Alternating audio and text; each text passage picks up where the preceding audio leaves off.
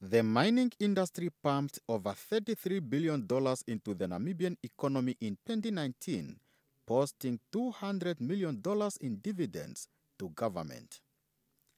77% of the distributable cash remained within the local borders.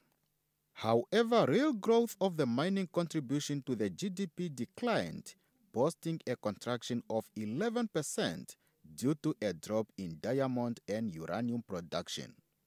Fixed investment by the mining sector also continued on its downward trend, as there were no new projects developed since 2019.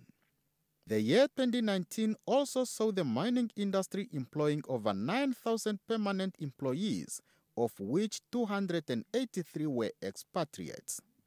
Some deals were also struck in the mining industry in 2019, with Rio Tinto concluding the sale of its shareholding in the Rosing uranium mine to China National Nuclear Power Corporation.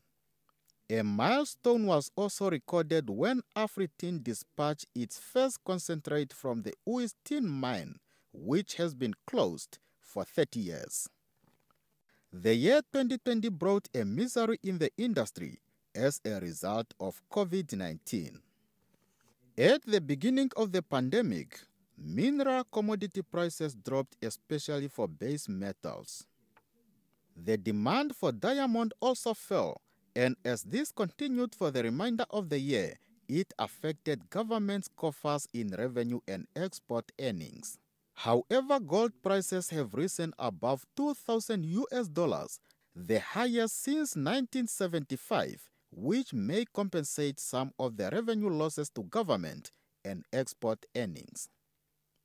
Namib lead zinc mine was placed on care maintenance as social distancing became impossible in the confined underground environment. 129 employees also lost their jobs. The industry's supply chain was also disrupted by the pandemic and impacted stock levels of inputs, consumables, and equipment spares. It was also unable to import specialized skills in cases of breakdowns of complicated equipment, as there were no international flights, while such experts were also locked down in their respective countries. These tough, challenging times, however, brought opportunities in the building of specialized skills locally, and plans are underway to make use of technology to repair broken equipment with the help of experts remotely.